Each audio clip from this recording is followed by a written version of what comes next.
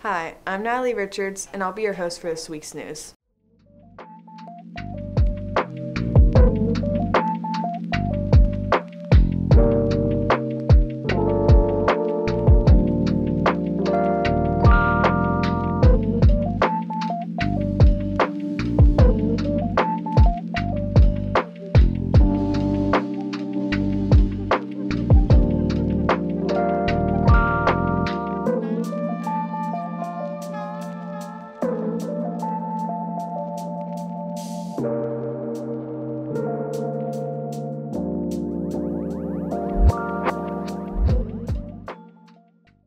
Hello, my name is Jacob Pukas, and this is the sporting events for this week. On Thursday, the cross-country team have their WPIAL championships at White Oak Park. On Friday, the varsity football team is going up against Southmoreland at Offutt Field. On Saturday, the JV football team is going up against Southmoreland at the Southmoreland High School. That's all for sports. Now on to Natalie with announcements. Thank you, Jacob. Now on to the announcements. Seton Hills College and High School enrollment is now open. The deadline to enter is October 31st. Information is available in the guidance office.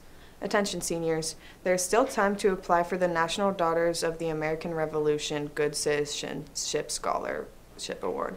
This award recognizes and rewards individuals who possess good citizenship, qualities of dependability, service, leadership, and patriotism in their homes, schools, and communities. Applications are available in the guidance office. Application deadline is November 21st. If you're interested in auditioning for the musical, the audition date will be Friday, November 8th at 3:15 in the auditorium. And on Tuesdays and Thursdays during advisory, the Golden Line shop will be open across from the cafeteria, so be sure to get your snacks there.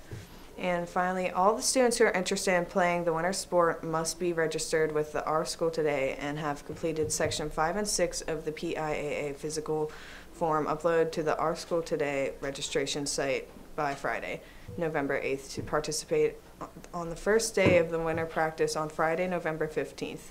Students who have already played a fall sport and plan on playing a winter sport need only to fill out and return a Section 7 recertification form to the athletic office.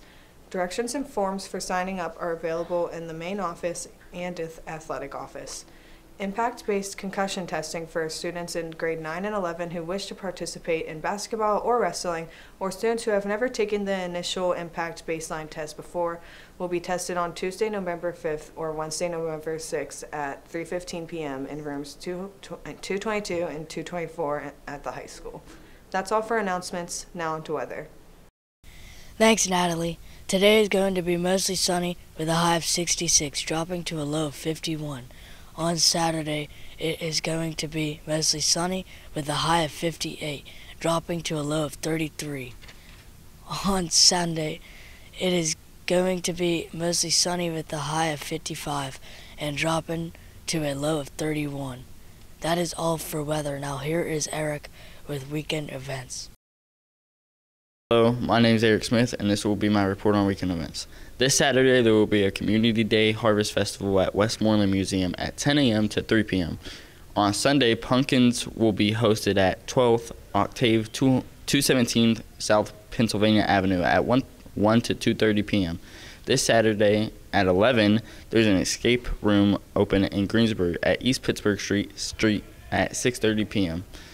Saturday is the opening night for the American Mosaic in Greensburg on West Ottoman Street. Sunday at 7 a.m., Seton Hill is hosting an alumni race in Monroeville. Montelfish special guest clip is at Mr. Small's Theater at 8 p.m. The October Boot Bash race is at 11 a.m. in Monroeville. Thank you and have a good weekend.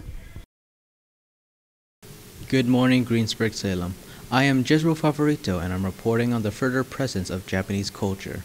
In stores such as Walmart, you may have noticed in an aisle a Ramoine, a soft drink becoming a staple in many stores like Five Below and more. And maybe you are watching a video and you have gotten an ad for a streaming service called Crunchyroll. This is because of the growing popularity of Japanese culture, the most prevalent mediums being anime and food, which streaming services like Crunchyroll and Hulu and Netflix are even going way back to cable when Toonami aired anime on Cartoon Network. Anime has become a popular medium of entertainment with shows like Dragon Ball, Demon Slayer, and most recently Dungeon Meshi, for they are well-written narratives, but mostly for the amazingly animated action sequences which speak for themselves. For the influence of Japanese food, it is a bit more nuanced. Cuisine like ramen, tempura, and sushi have made staples in the palates of many, and being popular in the frozen food and for being instantly made like cup noodles. As well, other influences have made it that Eastern culture has been growing in popularity. This is not everything, so I do recommend that you do your own research if you're interested, because the history of cultural influence of Japan stretches to the 50s with a film known to us as Godzilla. But that's all I have to say.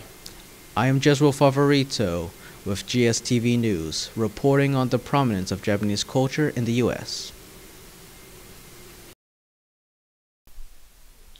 Hi, I'm Addie reporting for GSTV. You may not realize it, but art of many different kinds affects you every day, whether it's in the form of architecture or paintings you see hung up in the hallways. We see art everywhere we look. Art has a way of changing our moods and emotions, making them better and more impactful to the people around us. Today, I am here talking with Mr. Adia, one of the most art-motivated teachers we have here at GSHS. Thank you for talking with me today. Art-motivated, I like it. Okay. Sounds good. Thank you. So, how long have you worked in the GSHS school district? Okay, so Greensburg, Salem is a district. This is my 21st year, and also Mrs. Adia's 21st year. And if you had Mrs. Terrace in the middle school, we all got hired the same year. So this is year 21. It's my 6th year in the high school, though. That's awesome. How have you seen art impact the school around you? Okay, well, we have lots of kids because we've been here for, a long time. Hundreds, if not thousands of kids we've taught, and we have a lot that have gone on to art careers, and we have a lot that have just continued it as a hobby. But like as a school district, I mean, I've seen our program grow throughout the years, and it's great to know that we're a part of that. That is awesome. That is very beneficial to the school district. I think it makes a big difference. Thanks. That's awesome. And that's all I have. Those are all the questions that I have. Thank you. Thank you for letting me interview you. No problem. This is Addie reporting for GSHS. Thank you for watching. That's all for this week's news. See you next week.